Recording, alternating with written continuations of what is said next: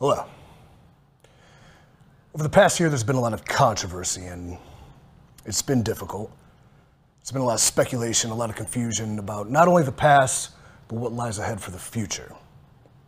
Now, I've heard everything you've had to say. I've read everything you've written.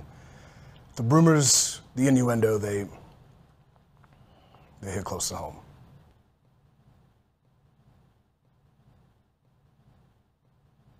I didn't think I'd be here, but when I started this journey, it was a dream, it was a quest, it was a goal, there was aspirations, there was a dying need for a sense of purpose. And this past year, I've taken it personal. But I have to do what's right. I have to make the right decision. It's something I prayed on, ironically enough. But after careful consideration, my colleagues, my friends, and my family, I've made the following conclusion.